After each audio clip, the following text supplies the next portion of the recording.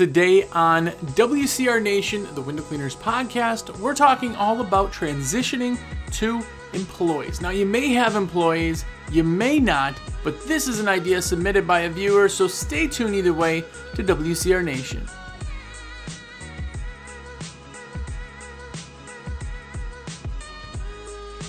What's up, everybody? Jersey here from windowcleaner.com, and you are here. What is up? Thanks for hanging out. Hopefully this is enjoyable, or halfway decent, we'll say. But if it's your first time, check it out. There's a lot of episodes, 100+ episodes. We've been doing this for years now. Check it out. Binge all you want. Let me know that you are. And if you are one of the cool kids, one of the nation, somebody who watches every episode, and of course, buys your supplies through me because you're that awesome, what's up? High five to you guys. No, really. Thank you very much for everybody who buys your supplies from me. It is because of you that I get brand name fruits and vegetables. Maybe. I don't know. I'm running out of things. Somebody just gave me one earlier today that said brand name tires for my kids' RC cars. So anyway, if you're going to let me put an order in, let me know what kind of brand name things I can buy with the cheddar from it. But my number is 862-312-2026. Yes, I'm a rep for Window Cleaning Resource, but if you got questions, just questions in general, let me know. I want to be more than just a regular salesman for you. 862-312-2026. Now, because of TJ from Squeegee Life Podcast, this is all I see. I see my hands because I talk with my hands. I'm sorry. Try to keep it interesting, I swear. Anyway, I got a bunch of shout-outs this morning. Jason Thomas, what's up, man? He's one of the OG cool kids. Jeremy Douglas, what's up? Trevor New, the man. Brandon Martin, what's going on, man? Dan Howie. I knew I messed somebody's up. But anyway, what's up, man? Lorenzo Bias, what's going on? Anthony Bernardo. It's early. I'm messing names up. I'm sorry. And finally, Joel Jacoby. What's up, man? All those are cool kids. If you didn't know them, they're cool kids. They are part of the nation. Know them.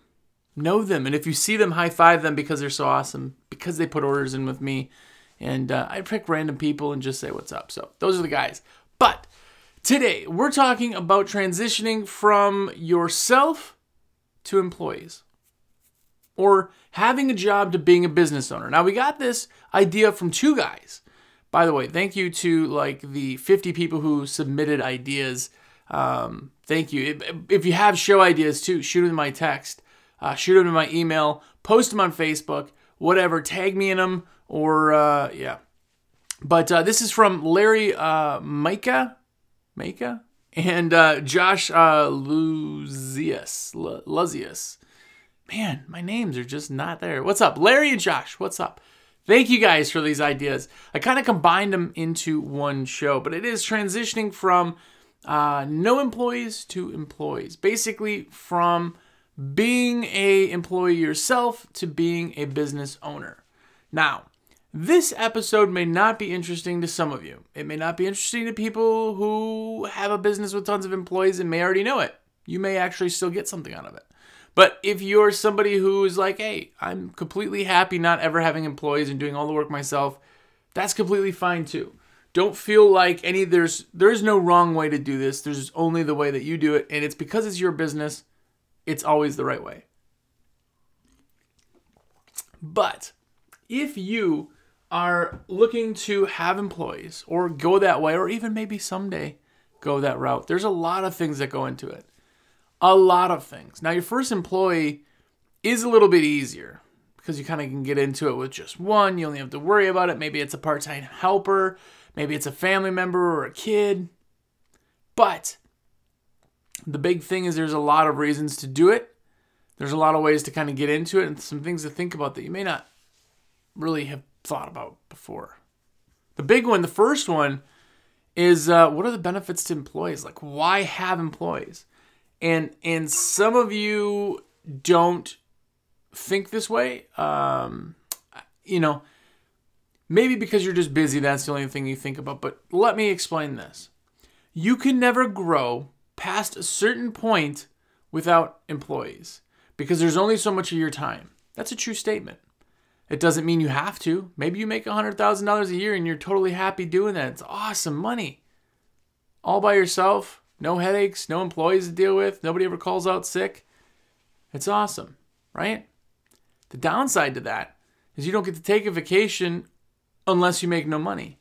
It's really nice to make money on vacation. You're on vacation, you're like, I just still had a $1,500 day. You didn't do anything. That's kind of nice. Any corporation or company that is of any size has to have employees.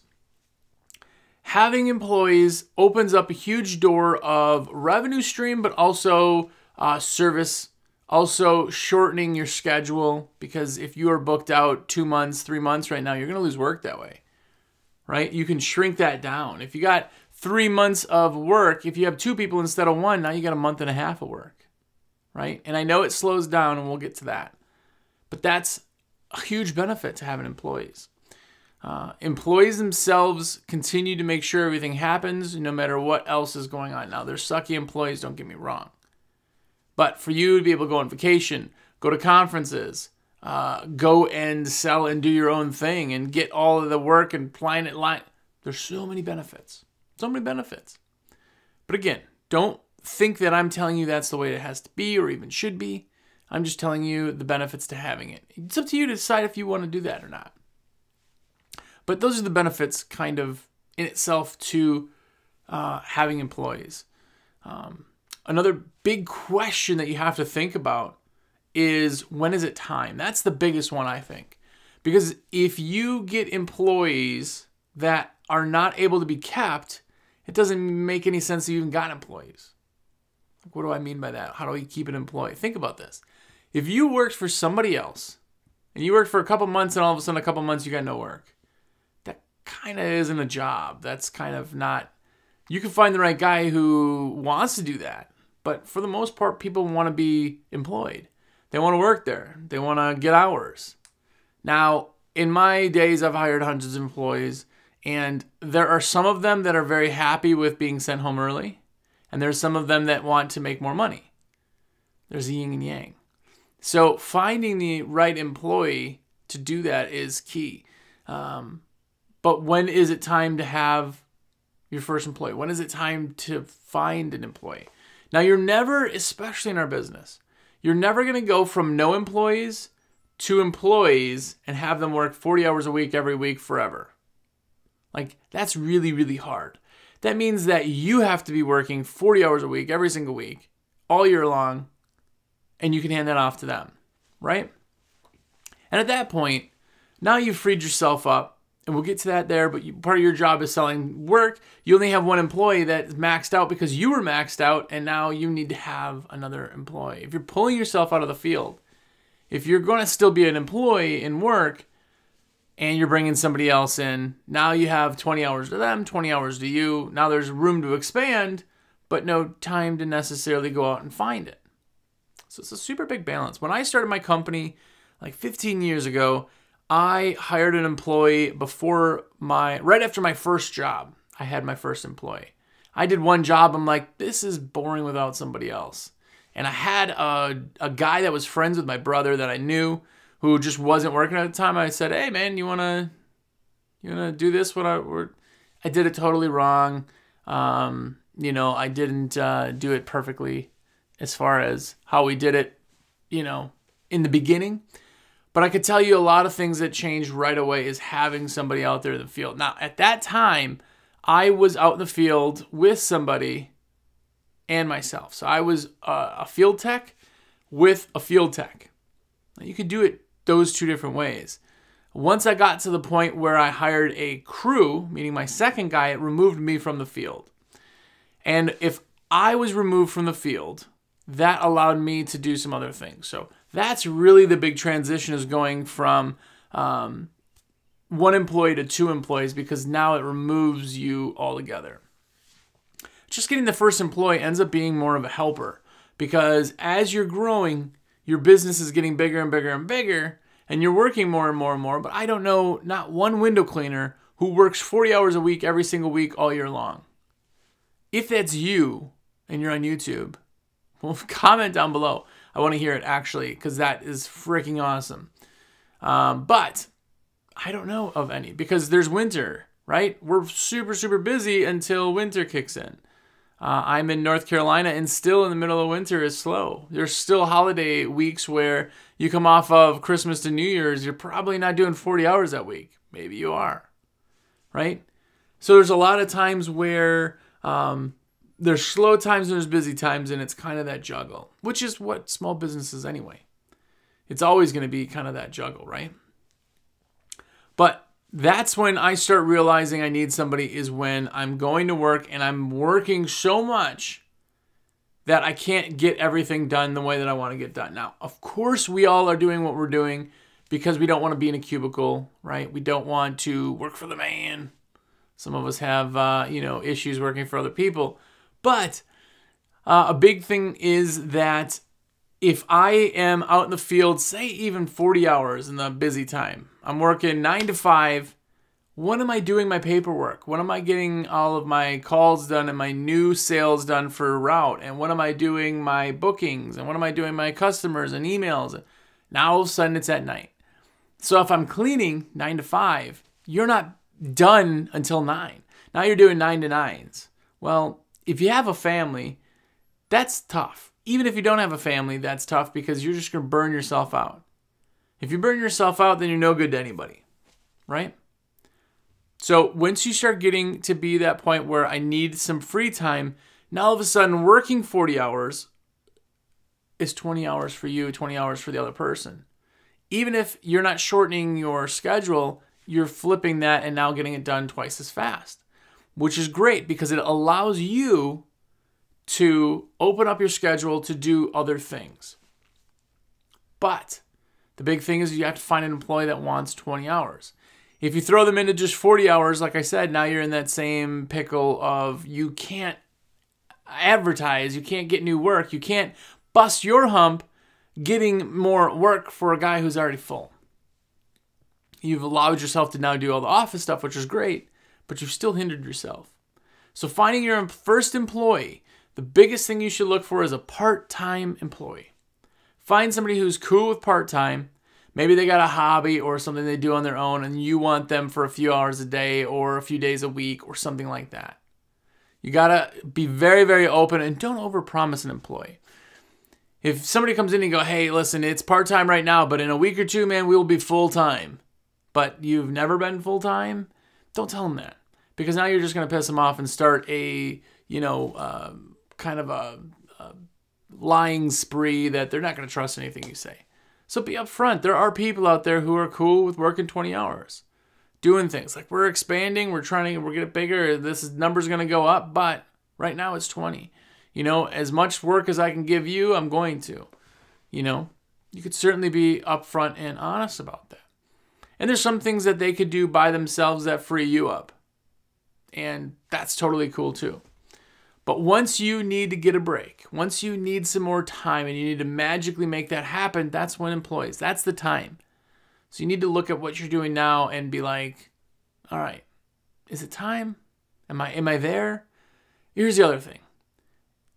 In the busy time is when you're going to feel this. And right now we've been busier, a lot of us, and I know this sucks for you guys out there who are still not quite up to par. You will be there. I'm telling you, everybody is having the best spring they've ever had because of this whole thing is now coming to fruition, where some places are still slow, but some people are just, everybody's at home. They're doing nothing but looking at their windows, right? But right now, super, super busy. We know it's going to taper off from where it is at now. It's not going to obviously stay this way. That's just not how it's going to happen. Hopefully it does. But you want to also be in a time where it makes sense to do that. Now, if you're not working 40 hours a week, you can give somebody 20, but maybe they're only getting 15 because you were doing 30. You have to kind of take that math and change it. What I do for employees, basically, is I will make sure that they have the hours that they need or want while minimizing my hours in the field. That's how I would like to transition out. Or I'd like to see you guys transition out if you're trying. But remember, there's two parts to a company. There's the owner and there's an employee. And if you're an employee of your company, you're not the owner, right? That's kind of weird to even hear because you're like, well, yeah, I'm the employee and the owner. Yes and no. There's a lot of things that have to happen that we do as business owners. Think about that. When you have a small business and you're running no employees or that one helper, you are the HR department. You're the marketing department. Your sales and advertising, your, prepping things for the next day and doing your website and you're printing up any type of flyers. You're also contacting, SEO people. Hopefully you're using Justin Monk. By the way, if you use Justin Monk, tell him I said hi. But he's absolutely awesome.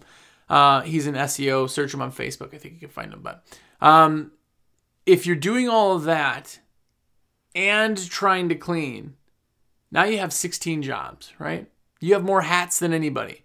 None of them are going to get done properly, right? There's just not enough time. You're going to burn yourself out and hate life.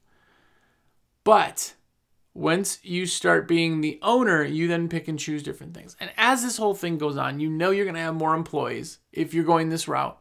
You're going to have an office goddess, or you're going to have some kind of office help, phone staff, sales department, that type of thing, where it takes big chunks of your day and gives it to somebody else, which allows you to then focus on the other things. That's how companies grow, right? After I got staff for cleaning, I got crews, and then I got a route guy. Then my route guy was his own crew, and then I had crews for residential and commercial, and then I got an office person. Eventually you have to piece these all things off because there's so much work that comes in. The bigger and busier you are, the more work you have. Think about how much work you have now outside of cleaning. Think about how much work you have. That number, when your company is twice the size it is now, 3 times, 4 times, 10 times, there's 10 times more work outside of cleaning with a company that's 10 times the size. It's just how it is. Right? If you're doing 10 times as much work, now you have 10 times more sales you need to get out there and bookings to do because you have to keep those people busy and keep the books full. They don't just become full. You have to book them. Right? Advertising, excuse me. Advertising changes. Payroll needs change, and all of a sudden you got a staff of 10 guys. Those people all need payroll. They need to be paid properly, and you do not have the time to make sure 10 people are getting paid correctly. Now you hire in a temp agency for payroll. See, as this grows, you continue to find areas, and it was very beneficial for me to find in areas that I did not like doing. So I didn't like payroll. And I didn't like office work in general, like the normal, bureaucracy stuff. Just throwing my phone over. I didn't like that. So it was very easy to kind of go and find somebody who would take that burden off my shoulders, if you will. So that's kind of what it is. That's what you're doing. That's when your timing is right and why you're doing it. But the big thing then is what becomes your job after you have employees. And here's the difference. If you're an owner-operator that is going to have one helper, you're probably going to be in the field with them, so you're going to be a cleaner/owner, okay? As you move out of that, and as you become in the office altogether, now your job completely changes because you're not out there cleaning windows. Cleaning windows is not the most important part of your business. Running the business is. You can find somebody to clean your windows, right? So once you become out of the office, your job now, 100%, is to make your staff busy. That's your only job. And the only way you do that is by building your company. Getting new work. Getting the advertising out. Getting everything to run smoothly so that these guys that are out there doing your work, doing the cleaning, are busy. You want them so busy that they're doing 40 hours a week, 45 hours a week, so you have to hire somebody else on. Right? That's this growth thing, and it all becomes your responsibility as the owner. So what's your job? What is your job? What should you be doing? You should still be working 8 hours a day, every single day, on other things. And if you think right now that you don't have 8 hours a day of like other stuff, you will. I'm telling you. You will have so much stuff that you're bringing either work home or working on the weekends, or just like anything, you're behind, right?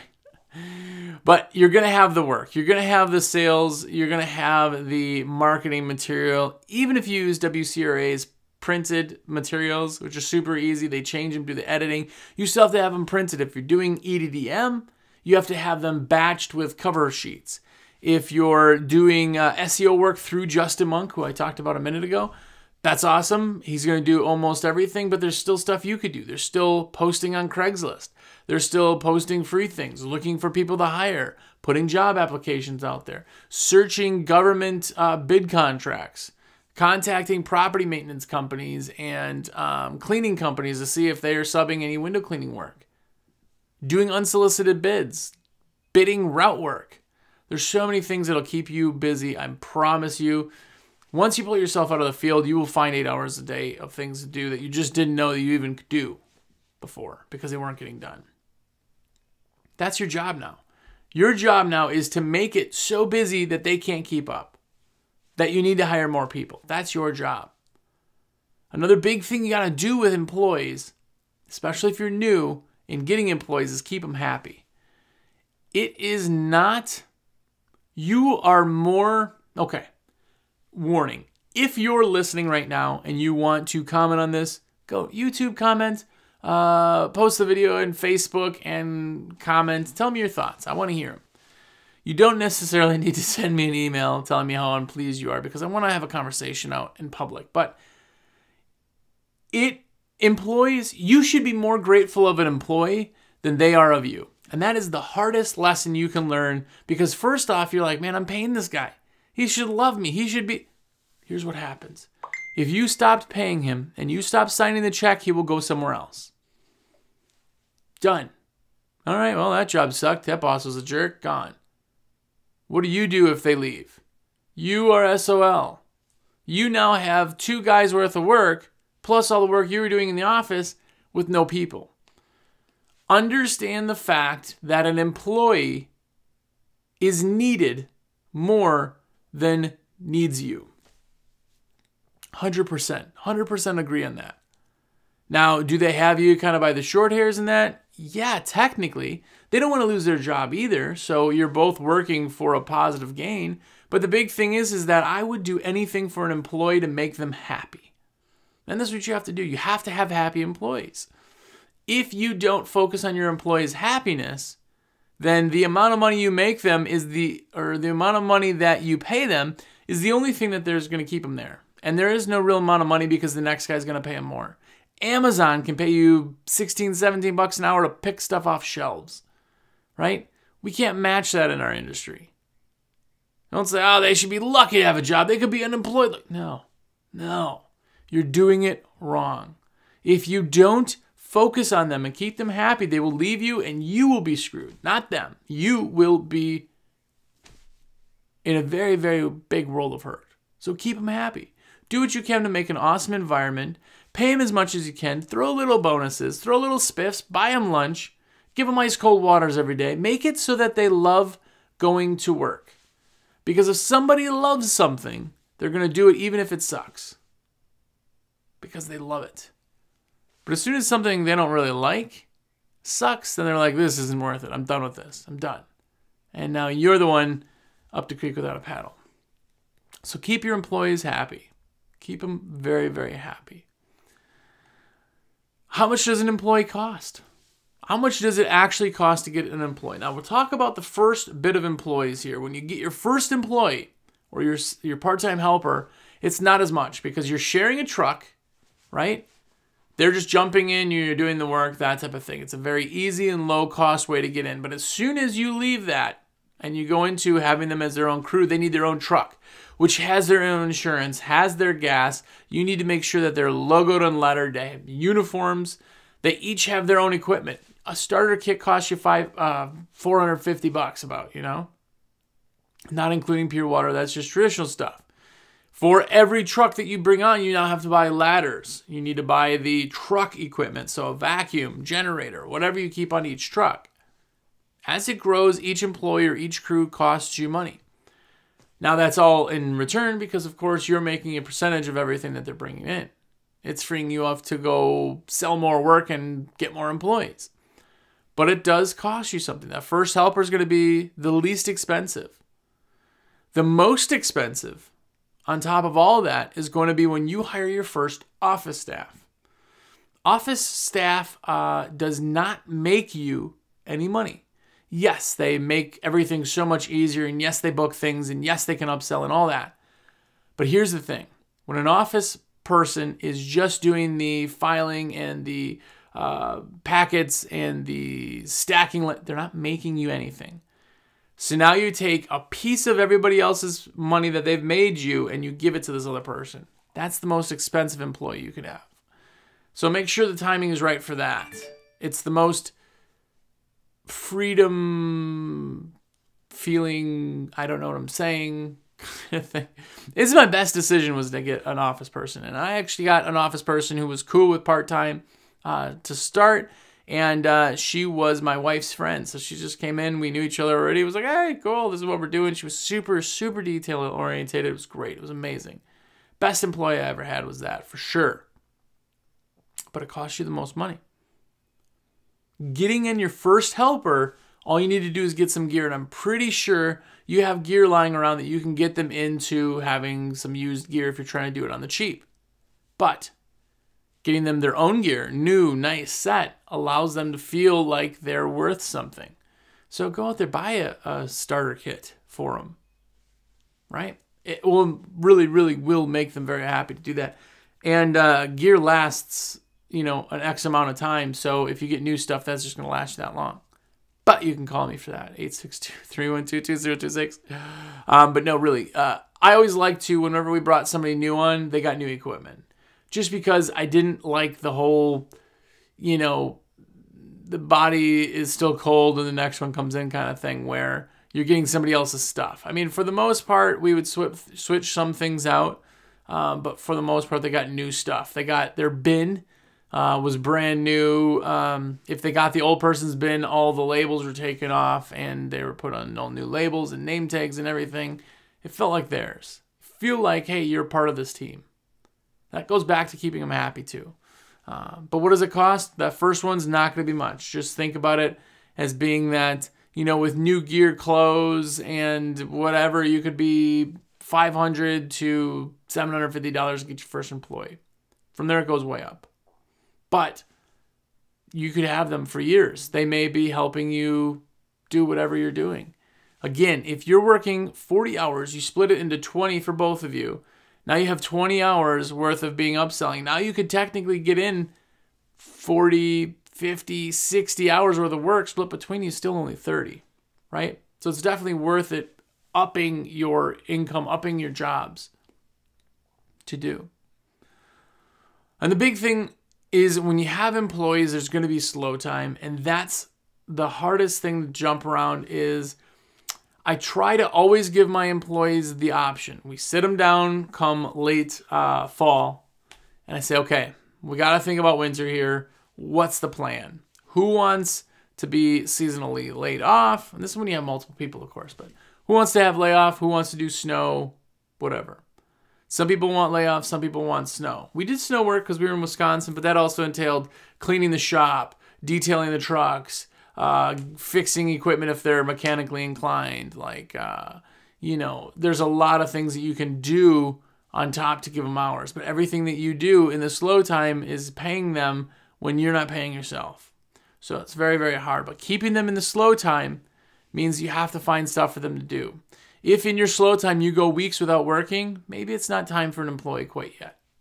Because if you're going weeks without working, they're not going to go weeks without working. Unless you're doing seasonal unemployment, you certainly can. But that's very hard to be a part-time person and then be laid off. So you got to find the right person for that.